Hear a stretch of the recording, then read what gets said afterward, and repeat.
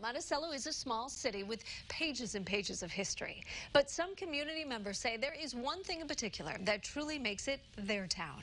If you take a walk down North State Street, you will find nearly 100 homes rooted in history. The neighborhood has a spot on the National Register of Historic Districts. People who live there say Monticello's architectural legacy is what adds character to the place. Booming business and the presence of the Allerton family in the early 1900s attracted talented architects wanting to show their craft. Architect Ketty Hudson lives in a North State Street home that has been in his family for 3 generations. This street is it's a tourist magnet, and it's a great thing for the community. People picture it as the charming small town that they always imagined they wanted to live in.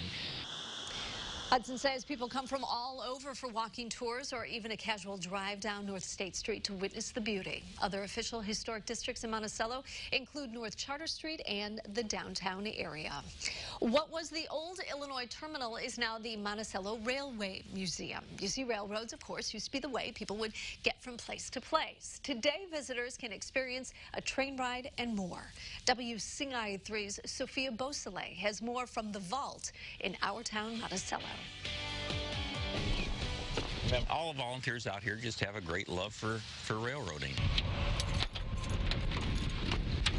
Behind this door lies the history that led to the foundation of our country. A number of them were donated. The Monticello Railway Museum has dozens of old passenger trains from across Illinois.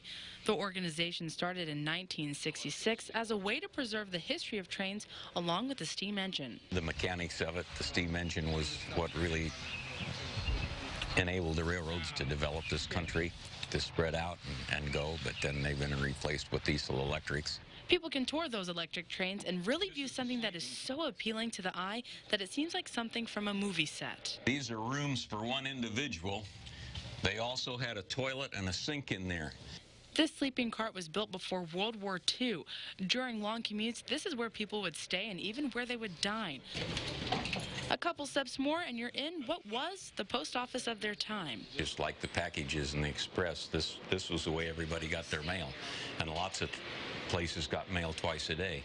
There's a treasure in the train that hits close to home and is very personal to the area. The first soldier from Monticello that was killed in World War I. This is the shipping containers that they shipped the caskets. With so many artifacts, the rich history, and amazing atmosphere, it's no wonder the Monticello Railway Museum is a must-see. Now, Christmas season is popular for the museum as they bring the movie The Polar Express to life with their passenger trains. But you need to book early as it sells out each year. The pandemic has canceled quite a few summer events at Allerton Park, but one community favorite is still set to continue virtually.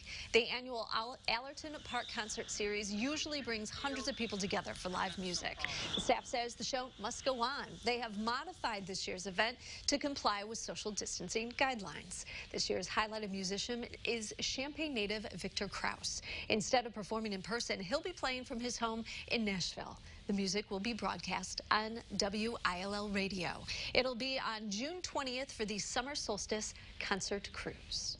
Celebrating that, the longest day of the year, and maybe watching the sunset as you listen to his beautiful music, and maybe take a drive through Allerton.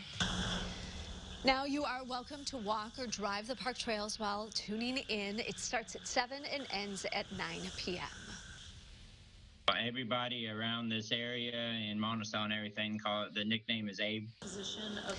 While he can tell you a lot about Abraham Lincoln, he's not a historian, but the 16th president has been a part of his life for more than 3 decades. You can find him and his massive collection of Lincoln memorabilia in our town, Monticello. WCI3's Paul Cicchini has more.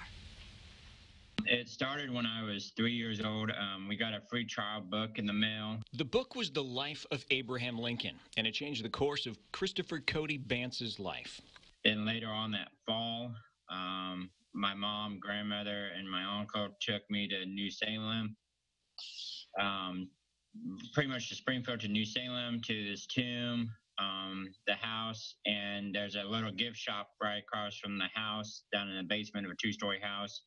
and he bought me a little tiny bust and told me I need to start collecting it. That's not all. Cody Bance embodied Lincoln as a child, at least once a year, dressing up as the former president for Halloween from the time he was 4 until he was 12. Now, known as Abe around Monticello, Cody Bance gives presentations with his Lincoln collection. I counted the night of the dinner and stuff, and I'm over 5,000. I got anywhere from magnets to pictures, as you can see right behind me, Lincoln bust, plates to Lincoln flags. I have pictures made out of pennies to thimbles, videos, records of stories about Abraham Lincoln. But he says that collection isn't complete. My goal one day, and I pretty much have to win the lottery for this, is to have something that was Lincoln's personal, even if it's just a little tiny handwritten note.